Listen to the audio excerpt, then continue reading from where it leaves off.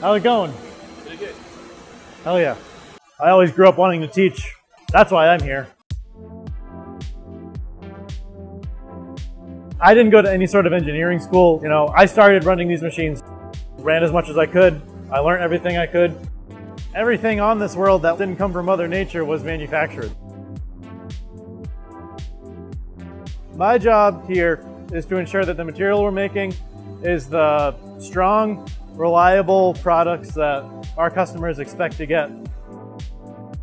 The first day I started at this job, one of the engineers talked to me. He told me 3D printing isn't just for Warhammer figurines anymore. That's when I realized there's just really no limit to what you can do. As a supervisor, I'll walk the floor. You get first-hand experience from the operators, find out what their pain points are. I want to make sure that they have the same experience I did. I always grew up wanting to teach. That's why I'm here. I like being a leader. I like growing, and I like bringing people with me.